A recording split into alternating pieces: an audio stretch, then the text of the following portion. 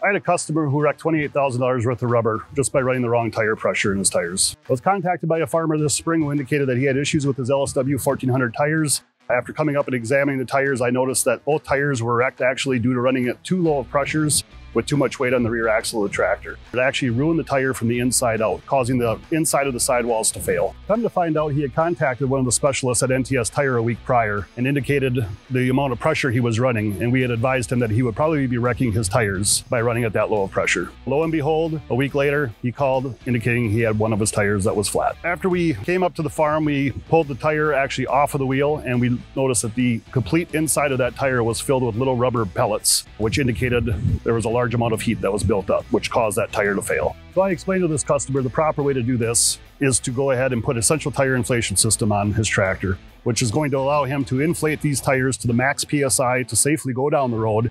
And then once he gets into the field, let that air pressure out, get it down to the bare minimum tire pressure in the field based on his speed and weight of that rear axle, which is going to create a larger footprint on these tires and be able to fully utilize them without causing any damage to that tire, protecting his investment. So with the central tire inflation system, we're able to extend tire life.